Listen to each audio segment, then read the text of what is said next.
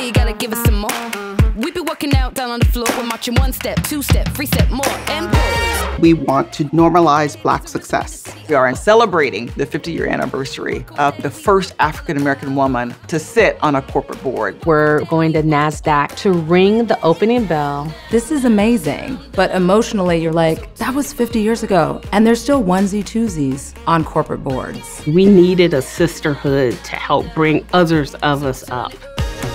Black Women on Boards had 18 members about 14 months ago, and we grew this community to over 150 members, just doing no marketing. This organization was put together to make sure that women of color would be able to access doors that hadn't been fully open to us. We're not just on boards because we're Black women. We are contributing members to business results. Becoming a board member is becoming a full partner in a company's journey to be successful. You come alongside them as a consultant to help them think about key decisions that they would need to make to grow their business. We help pave the way for new transformation by asking great questions. I report directly to our CEO. I sit on the executive team. I am involved in every single decision that is made at the top, using an anti-racist lens. I was the 7th or the 9th Black woman to raise over X million in venture funding. My company built a 5-member board. It was the first time I really got to experience the impact of a board, not only to the company, the duty the board had to the communities in which we serve.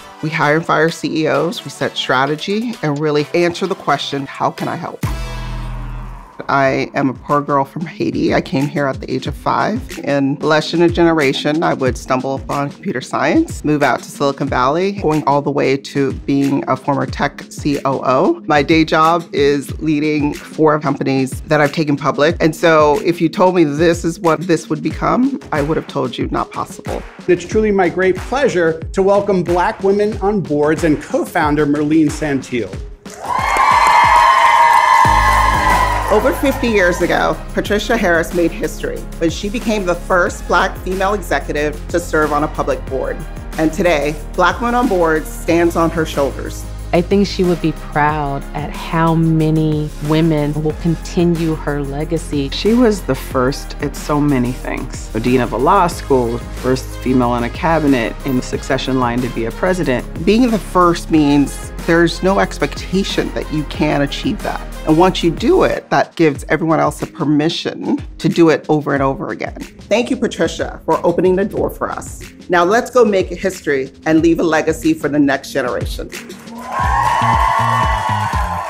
I'm still feeling the emotions to see all these women. Every single one of us has a story and a journey. When Endeavor was looking to expand its board, Ari Emanuel said, I want a woman of color who had built a company from the ground up herself. When I was 21, my grandmother taught me how to quilt. And since then, I've sold 12 pieces. My first piece was gifted to Oprah. It's really been quite an amazing journey for me. I was born in Nigeria. I grew up with role models of Black brilliance, and I expected that my race wouldn't be a hindrance. It was a rude reality seeing that it actually was. My father was in law school at Howard University. He would take me to classes with him. I saw people who looked like me, and it was just ingrained that that was something I could do. I was raised in a small town called Haines City. I was a curious little girl, and I always wanted to know how I could make a difference. I got my first board position with IDEX Corporation. I grew up in the South in the 1970s. My parents were very active in the civil rights movement. I wanted to do something new and different. I was born in Brooklyn to a single mom. You might think that meant I wouldn't be where I am today. It starts with having a dream and not allowing anyone to take that from you. Some of our problems are based off of the fact that our networks are so insular.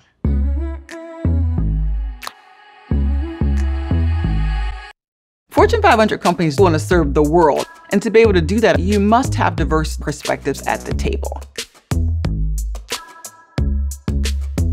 When you are underestimated, you have to be hyper aware of how decisions are made, how to maneuver. Oftentimes, we are over-prepared because of what we've had to do in the past. I don't want being a CTO to be special as a Black woman. Why isn't it equitable? Of the 150 women that we have today, 61% are on corporate boards. It's unbelievable how much progress has been made in 18 months. What you're doing is truly God's work. I'm proud to present you with our NASDAQ opening bell crystal. Thank you so much. And now we have something special we want to share with you this morning.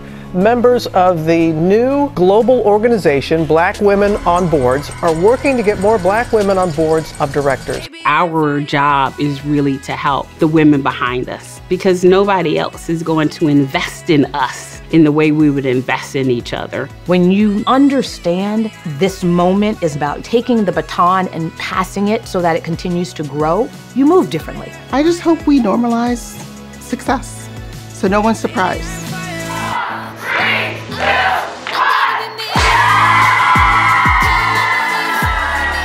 I hope that the whole world is watching. The landscape of corporate America is changing because there is a group of Black women who are changing the game. Just imagine 50 years from now, thousands will be able to say that they don't stand alone anymore. It's going to mean progress.